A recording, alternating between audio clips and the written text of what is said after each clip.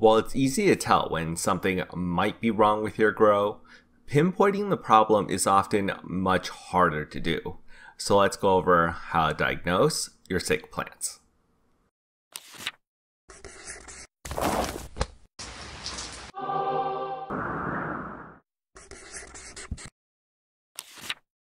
The first step is to figure out what type of issue you have. A nutrient issue, an environmental issue, a bug issue, or a disease. Nutrient problems are often identified by the plant leaves, either starting from the bottom of the plant, moving up at an even rate, or from the top of the plant, affecting new growth as it develops. Yellowing of the leaves, known as chlorosis, and dying of the leaves, known as necrosis, are the most common signs of a nutrient issue, and so is darkening of the leaves to a deep green color, with all of these generally accompanied by a slowdown of plant growth. Environmental issues will either affect the entire plant all at once, or a specific part of the plant, if that part is the area being exposed to an extreme environment. Over and underwatering will lead to droopy leaves throughout, and so will prolonged hot temperatures. And having your plants too close to a fan can cause wind damage on the leaves. Now, if you have irregular damage throughout the plant, then it's most likely a bug issue. And depending on the bug, it can either be easily identified from the large chunks of leaves missing to being harder to detect due to the microscopic nature of some bugs. Finally, there are diseases, and this can be separated into two categories. First, there are those diseases that are localized to parts of the plant, caused by bacteria or fungi infections. And these are often the result of an environmental or bug issue that exposed or weakened the plant to allow it to be easily infected. Some are visible, such as powdery mildew, partially hidden, such as bud rot, or completely hidden underground in the case of root rot. Next are diseases caused by viroids and viruses, which will affect an entire plant. These can be passed along by bugs moving the virus from one plant to another, but more often for residential growers, it comes from an infected seed or cutting, making this pretty uncommon if you got your seed or cuttings from a reputable source. Virus-based diseases are also the hardest to diagnose because while some viruses, such as a mosaic virus, will give clear signs that the plant is affected by producing a signature look, most others, like the hop lane virus, will just create a stunted plant and can only be detected through lab testing. So now that you've narrowed it down to the type of issue causing your plants to be sick, let's take a deeper dive into each of these categories to see what you can do to try and fix these problems. Nutrient issues that appear from the bottom of the plant, such as yellowing and dying of the leaves, is most often caused by a lack of primary nutrients. This is because all three of the main nutrients found in all plant fertilizers, nitrogen, phosphorus, and potassium, are mobile nutrients, meaning that the plant is able to pull them from one leaf to another. So if a plant is lacking these nutrients, it's able to pull it from the bottom of the plant to support the newer growth. And this results in the older leaves turning yellow and dying off. Necrosis spots throughout the lower leaves are often due to a lack of magnesium, while necrosis spots throughout the upper leaves are often due to a lack of calcium.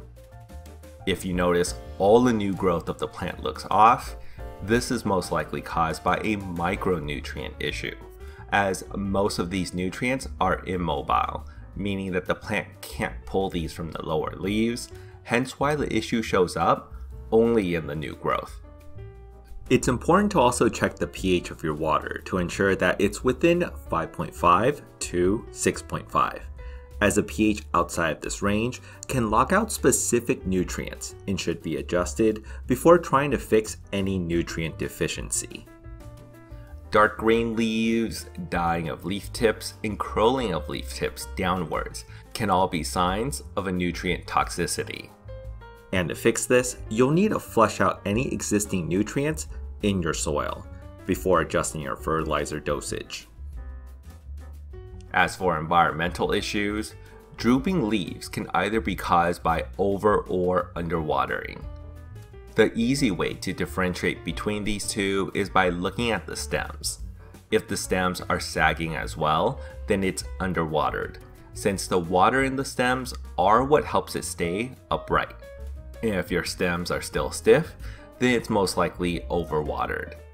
You could also, check the soil to see if it's dry or not. Excessive heat can also cause a plant to wilt, similar to that of an underwatered plant, while the intense heat from a grow light can cause the leaves and flowers to burn. Light damage to the buds can also cause it to constantly try and produce new flower buds to replace the damaged ones, which will cause a line to form like this, known as foxtailing. If your grow environment is too cold, your plant will start to go dormant, slowing down drastically in growth. And a cold environment is also known to cause the plant to change in color, sometimes bring out different shades of purple, blue, and red, depending on the strain, which is not always a bad thing. When it comes to fixing environmental issues, remember that temperature and humidity goes hand in hand, in that heat can be balanced out with an increase in humidity, and cold can be balanced out with a decrease in humidity. This is why vapor pressure deficit is so important, and we'll be going over temperature, humidity, and VPD next time. Extreme winds or a constant strong wind directed at your plant leaves will damage the leaf cells, leading to droopy leaf tips and necrosis throughout the most battered leaves. And you can fix this by just lowering the fan speed or moving the fans further away from the plant. When it comes to bug damage, large bugs like grasshoppers, slugs, and snails are often the easiest to identify and deal with via physical removal and adding in barriers. Bugs that go through a complete metamorphosis, such as leaf miners and caterpillars, can be dealt with through a mix of physical removal of the infected leaves, the bugs themselves if they're large enough, and through the use of Bacillus thuringiensis, also known as BT, which is a natural occurring bacteria that's deadly to these type of bugs. Then there are the bugs that like to suck out the plant juices. Scales, mealybugs, aphids, whiteflies, thrips, spider mites are all part of this group, causing these tiny dots of damage on the leaves.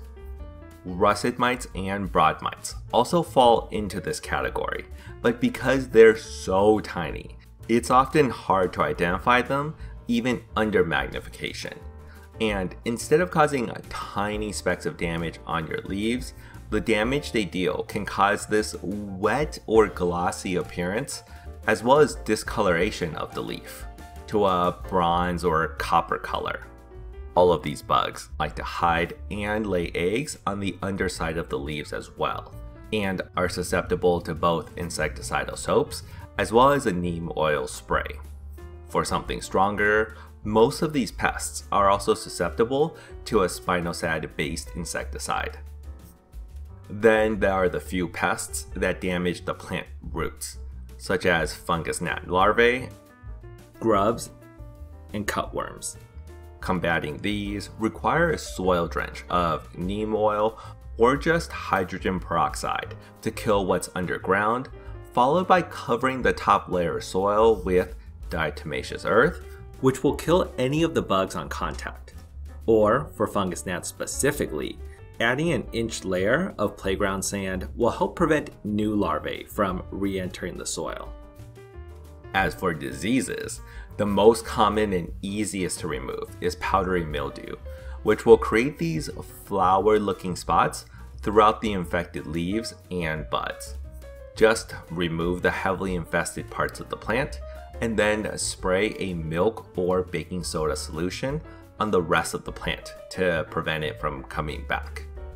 Bud rot is a much bigger problem, since oftentimes an infected bud won't show any visible signs until late into the infection. And by the time one bud is showing bud rot, other parts of the plant could already be infected. If this happens, the visible infected parts of the plant will need to be disposed of immediately, and the rest of the plant should be harvested as soon as possible.